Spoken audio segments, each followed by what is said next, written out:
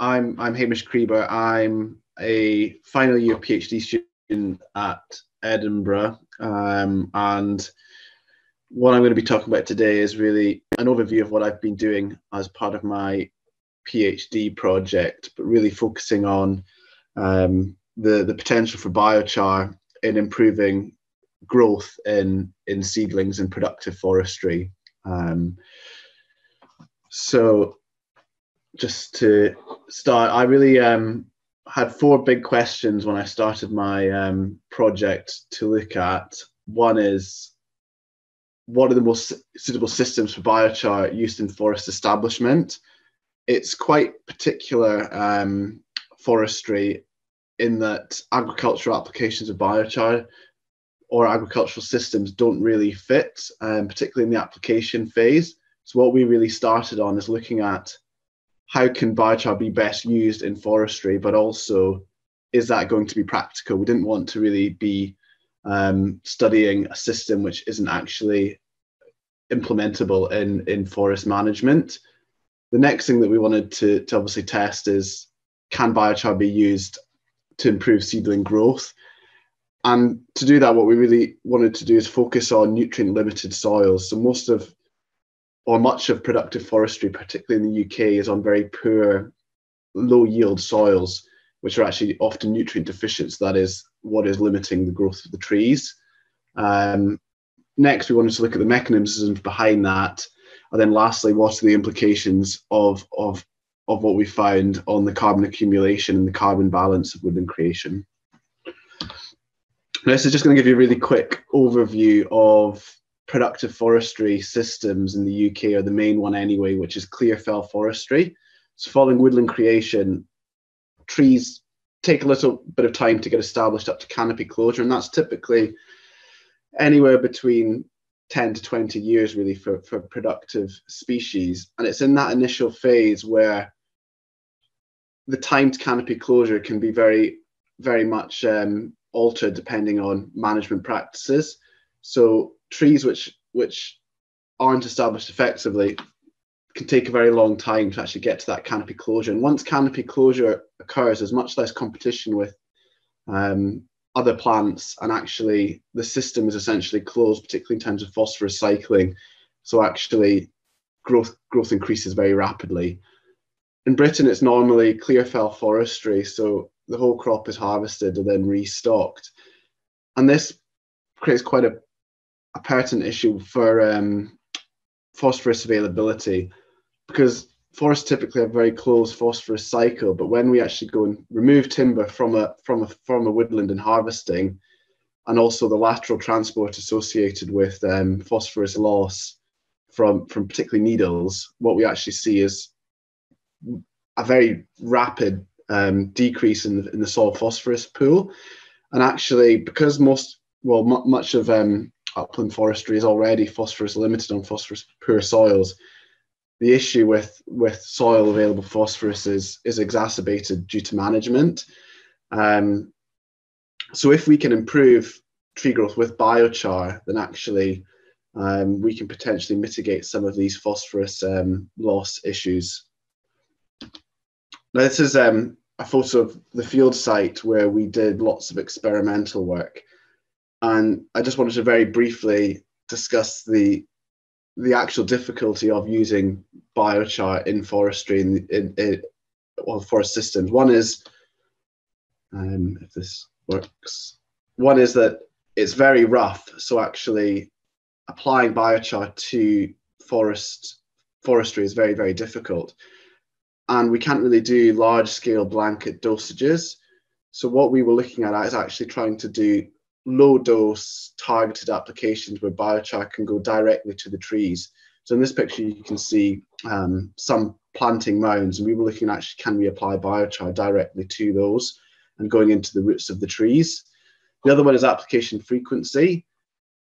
Unlike agriculture, which can have biochar applications annually or biannually or fairly frequently, once a crop is established, it's very difficult to actually get back into it and do any further application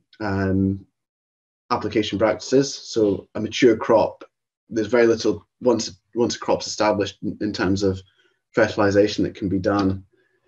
The next one is environmental sensitivity. So lots of forests are on fairly sensitive catchments, and actually adding nutrients to a nutrient limited ecosystem has its risks. So what we wanted to do is mitigate that, and that's partly why we were looking at targeted application. And then the next one's biochar performance. We wanted to specify a biochar which had properties which target the soil properties which are limiting growth. And in the case of our study, it was particularly phosphorus availability. And then the next one is circularity. We wanted to create a system which was using forest-derived feedstocks, which could then filter back into the forest. So the system that we tested, we looked at 3 biochar types, and I'll just quickly run through them because I use the same acronyms throughout. So softwood pellet derived biochar was a control biochar. It's fairly high density and it has low nutrient content. Sorry about that.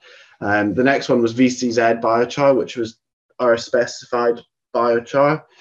It's fairly high in available phosphorus, particularly compared to softwood pellet derived biochar, and it's made from the vascular cambial zone of wood, and actually that's where the majority of nutrients are held, and it's actually a fairly common sawmill residue. So the biochar was derived from the outer kind of centimetre of timber, and I'll go through the properties of that briefly shortly.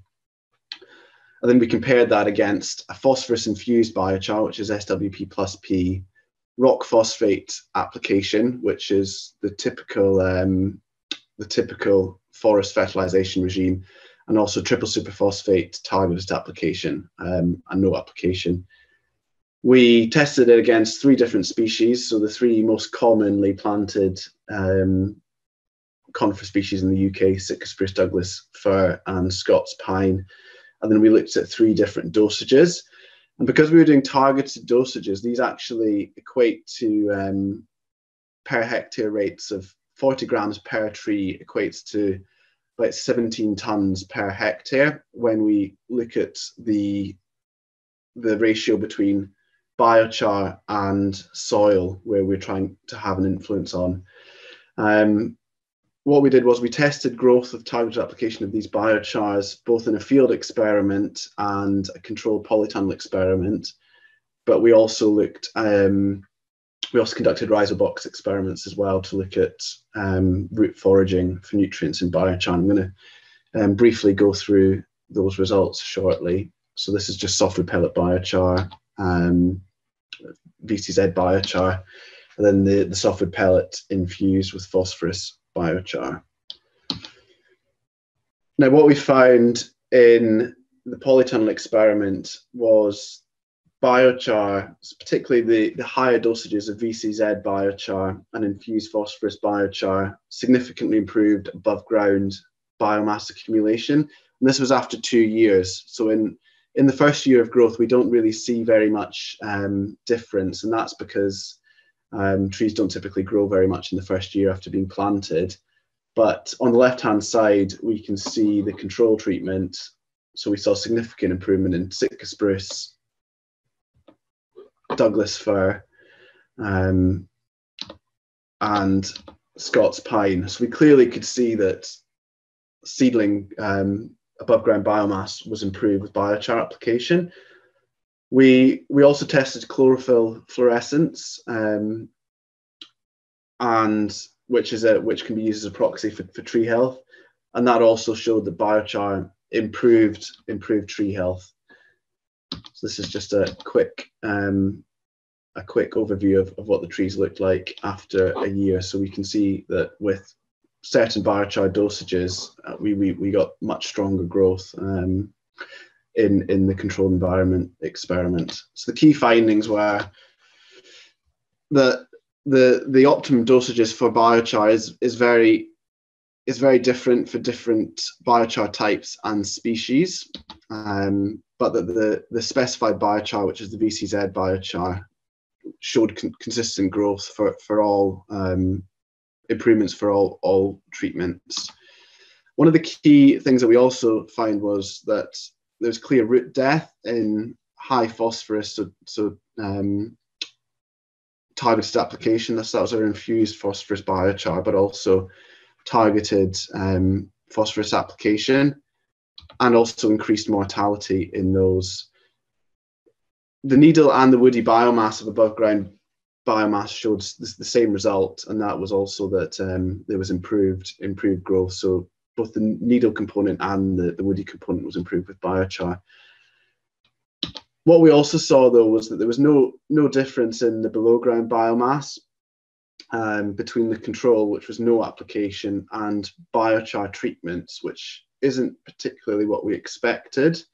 But what we did see was that the softwood pellet infused biochar and triple superphosphate applications did limit root growth.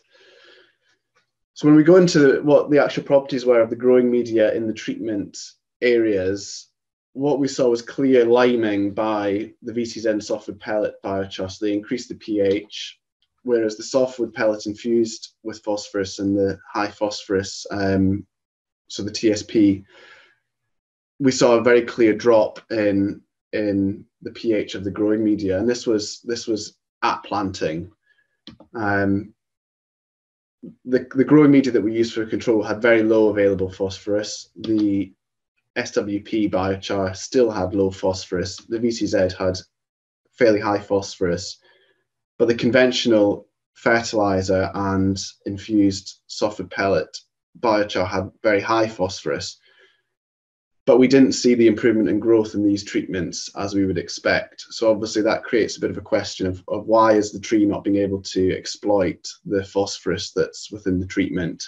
The other thing that just to quickly consider as well is the difference in metals and calcium as well, and cadmium, which was one of the things that we looked at for the reduction in growth in the infused and the applied phosphorus fertilizer was at cadmium toxicity, but the threshold levels that we had in our treatments, so 7 milligrams per kilogram, is actually well below the threshold for cadmium toxicity. So that wasn't actually too much of an issue.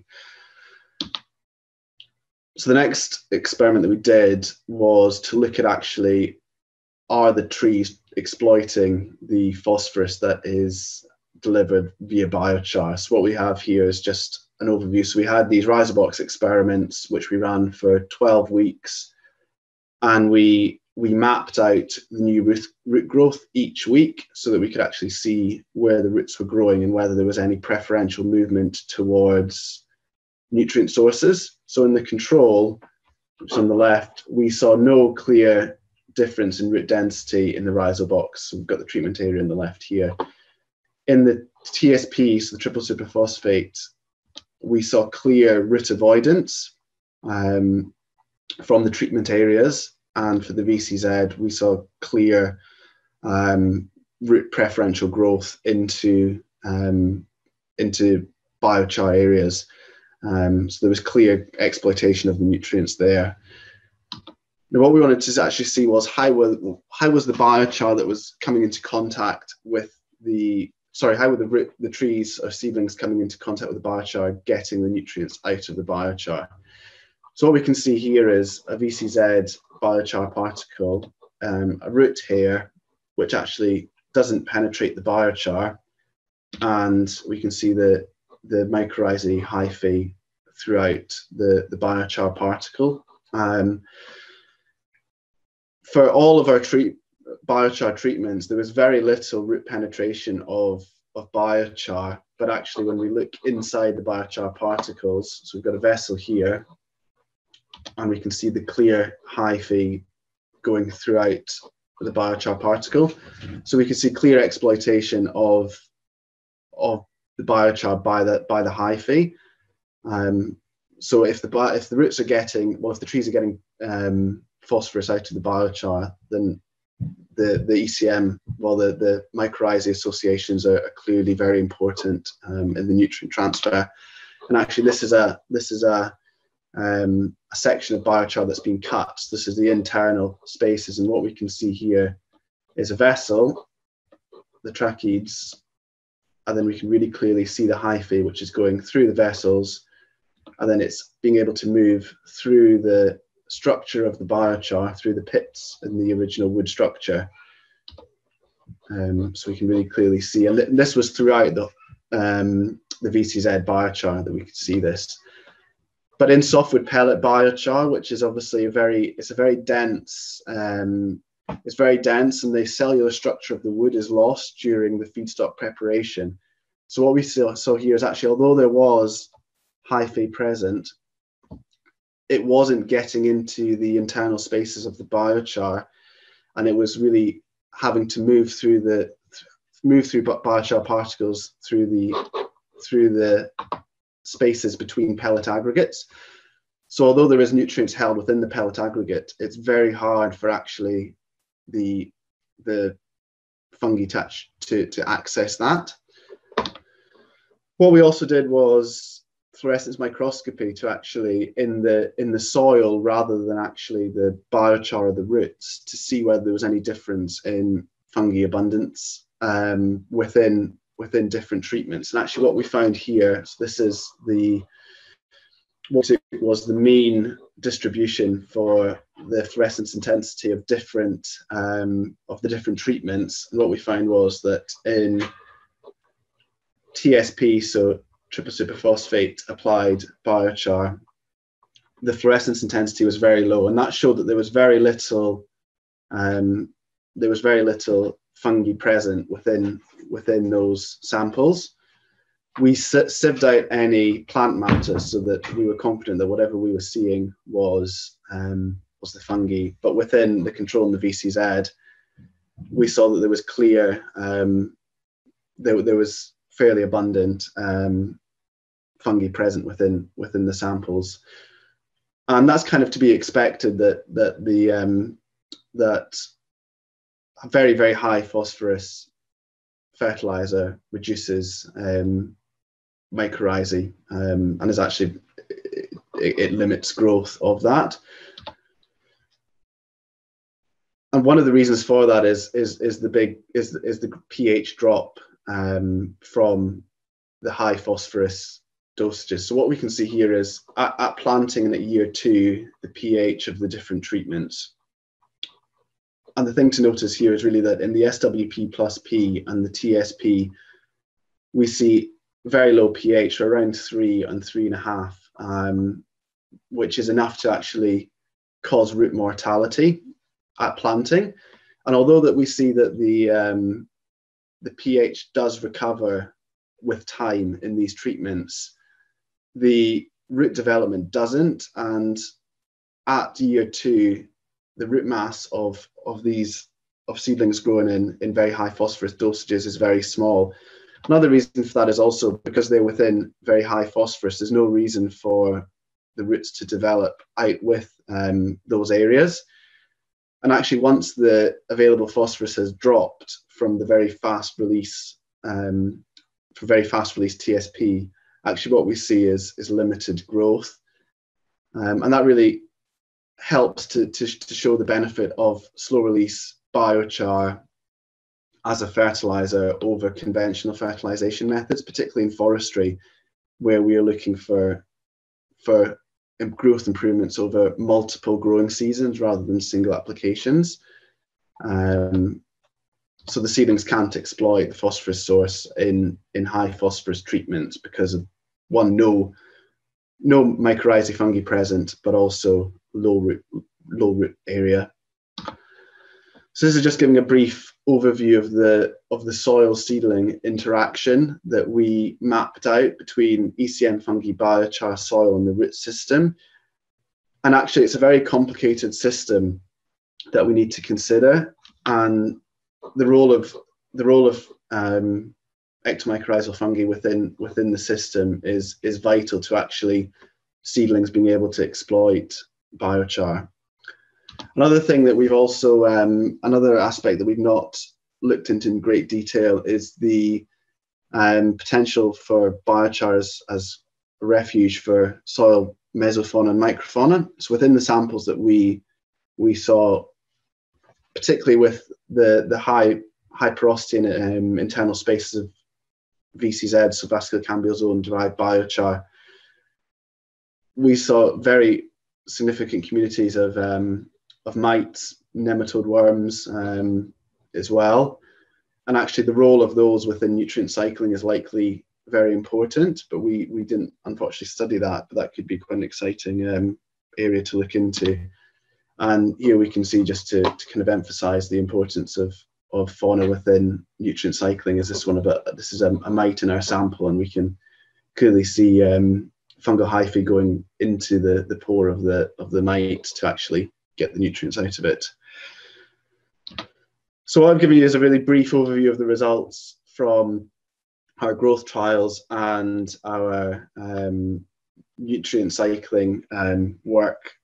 What I've also did was looked at those growth improvements of biochar amendment in the context of woodland establishment carbon balance. So the gains that we saw from the seedlings experiment, what I did was, in conjunction with other LCA work that I did on woodland creation carbon balance, we used those gains to actually see how the early growth improvements of trees with biochar actually impacts soil carbon, carbon balance of woodland creation. And what we're really looking at is, does the time of woodland creation to net carbon positive, so when actually it starts to act as a net greenhouse gas removal technology, so it starts to store carbon, can that be shortened in low yield woodlands with biochar application? And what we did was we looked at the impact of growth improvement on the carbon balance. So the big question here was, does biochar and poor soil nutrient regime and low disturbance cultivation equal quicker year of net zero? And this is, I'm just going to do a very quick overview of the results. So what we see is the solid line is without biochar, and the dashed line is with biochar. And this is in low disturbance. So what we see is without biochar, it takes about 15 years for yield class 10 Scots pine to start actually increasing the carbon stock of that land. But depending on the type of biochar and the dose, we can change that to between 8 and 13 years with biochar application, which is a very big difference. What we do see, though, is actually in mature end of rotation woodlands, biochar at the dosages that we've looked at doesn't really change the end of rotation biomass. In high disturbance forestry, where soil carbon loss is much greater, there's much less potential for biochar, because the growth improvements the proportion of growth improvements is outweighed by the soil carbon release. We see that actually there's very little change in the year of net zero with biochar amendment. So biochar has less impact on year of net zero in high disturbance scenarios. So just very quickly to conclude the presentation, so what we found was that the time to net zero carbon positive can be significantly shortened with biochar application on these low disturbance, low yield sites. Also, the biochar carbon can help offset some CO2 release from cultivation. The key thing here, though, is that actually blanket application, which would be enough to offset entirely woodland carbon losses from the soil, isn't practical, because that would require blanket application, which isn't really possible. Also, biochar, the potential of biochar is very much dependent on its properties. So specified biochar is really key to actually improving growth, and there is trade-offs, particularly around the potential for biochar in terms of carbon storage within biochar, and biochar as a fertilizer, well, biochar to improve tree growth. We've also looked at briefly resilience with climate change, and that's really around water holding capacity, but I've not really talked about that today. And then further research is needed. So I've focused on conifer productive conifer systems particularly, but there's obviously a role for biochar and broadleaf forestry and low-impact silviculture where it's not done in the clear fell cycle.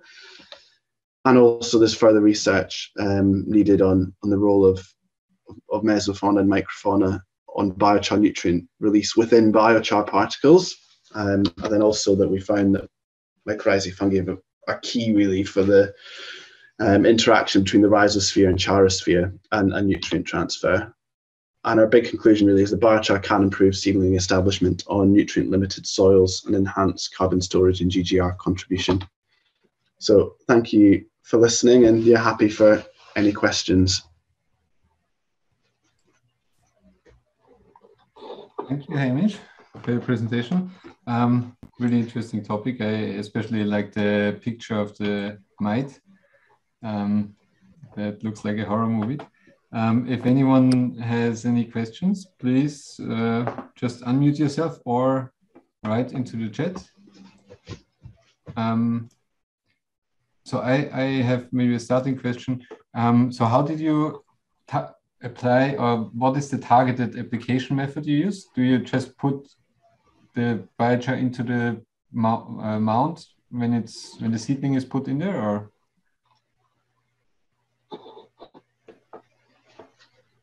How do you do that? Yeah, so what we did was there's two. We identified two ways to get the biochar in with the tree in a targeted way. So we looked at bare root trees, so they're trees which don't have any soil in the roots when they're planted from the nursery into the forest. And what we looked at is when they create a plant hole, the tree goes in, and then the biochar is applied around the roots of the tree, and we're still looking at fairly low dosages. Obviously, biochar has great potential in containerized trees, where actually the biochar could be part of the growing media. We didn't look at this; we were looking at bare root trees but that's potentially an easier way of getting it into the soil, because that can be done in a single application. So biochar within the growing media of containerized trees. You got a question from Thomas. Would you expect similar results in hardwood forests?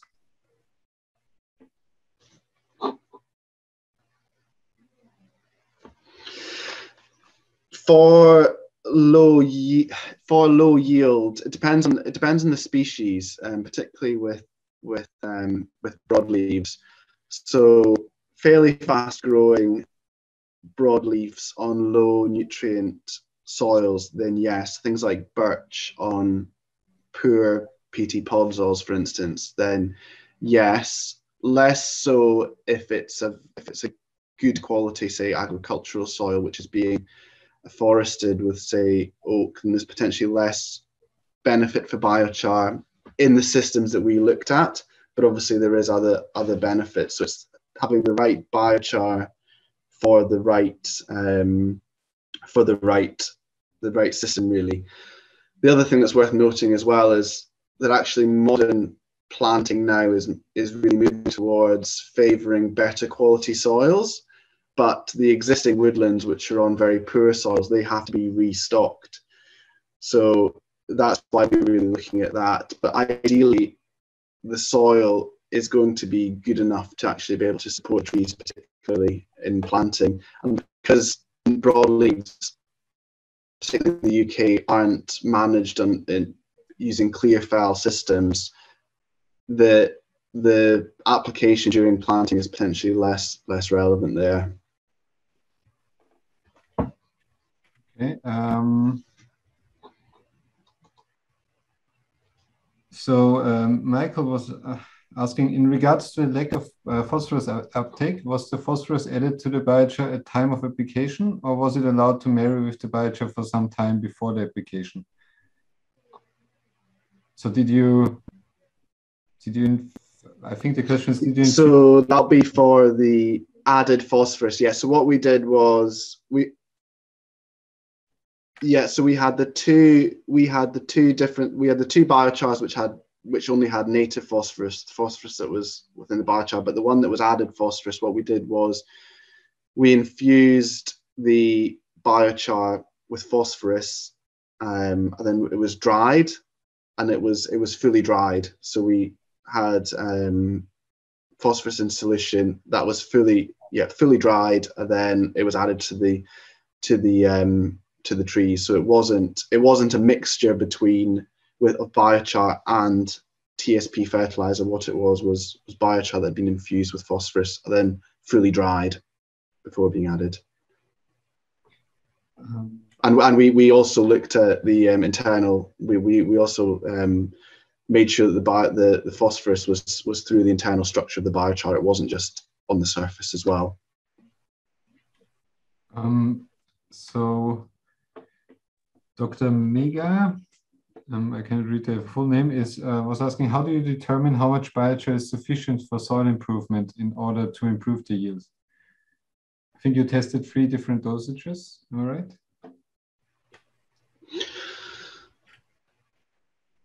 Yeah, so what we did was we only looked at the phosphorus requirement to canopy closure. So we didn't look at because we were only interested in the initial phase of establishment when actually biochar can be effective. What we did was we looked at the phosphorus content of the soil, and from the literature, the phosphorus requirement for the different species, and then we added in the moderate dose that we added was the difference between the soil phosphorus and the phosphorus requirement for the seedlings, or the available phosphorus, I should say, not total phosphorus. Okay. So that's how we calculated the dosages for that, but only within the mound. We were only interested in improving the phosphorus within the planting mound, not the bulk soil, because we wouldn't be able to apply enough biochar for that. And then a more general question. Do you know how you can activate biochar to make it more effective in alkaline soils?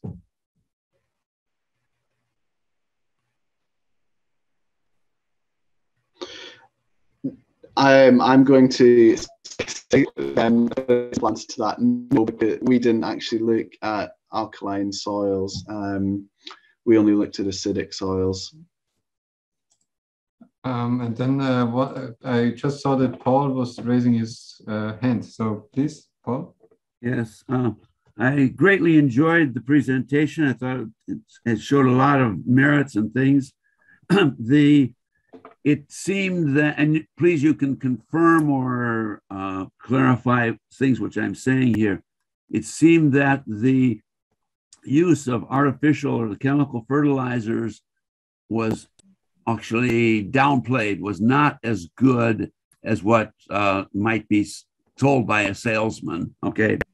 And my specific question is, in the VCS, which is your sort of recommended type there, I'd like you to repeat or to clarify a little bit more as to how this biochar is made. You made some comment about the outer, I didn't catch it right, some centimeters of the timber. This would be the the slabs coming off of the timber at the sawmills. Was this the right way to get it? Give us a little bit of guidance on how to make this biochar, which you're finding to have been the sort of recommended part.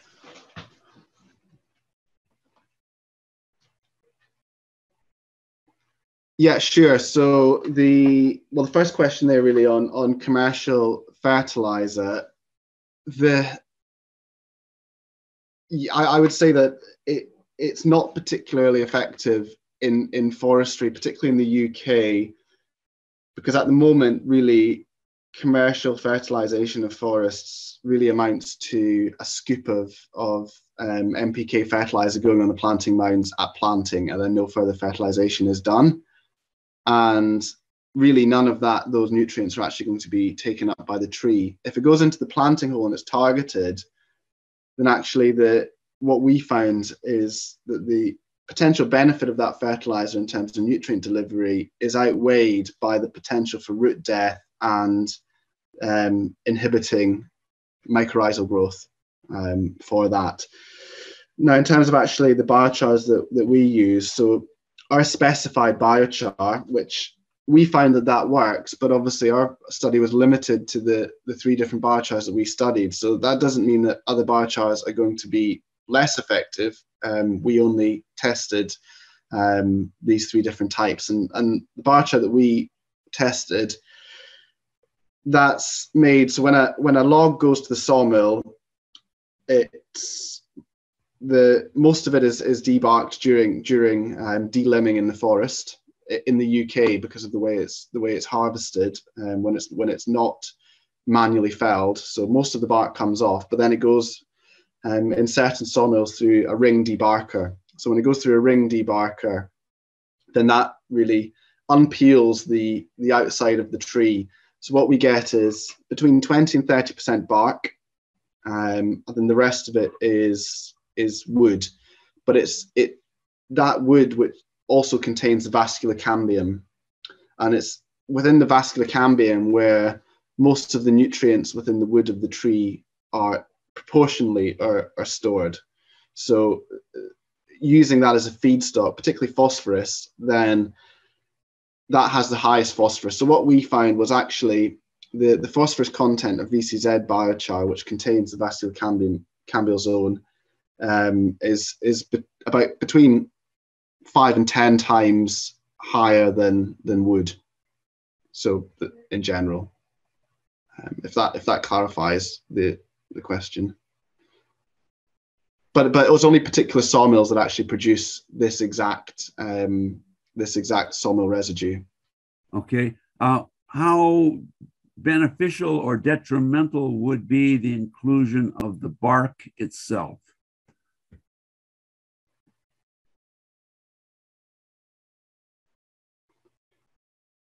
In terms of structure, the bark is fairly good, but it's low phosphorus, so it's not going to be detrimental, but it's not going to deliver the same nutrient potential as the VCZ zone. And so the cork cambium and the bark doesn't actually have very much phosphorus in it comparatively to the VCZ. Thank you. Great. Thank you, Hamish, for your presentation. Really nice to see your results. Those are really nice root growth pictures. So thanks, Carla, and thanks, Hamish, for these presentations. And we have our next webinar in 2 weeks.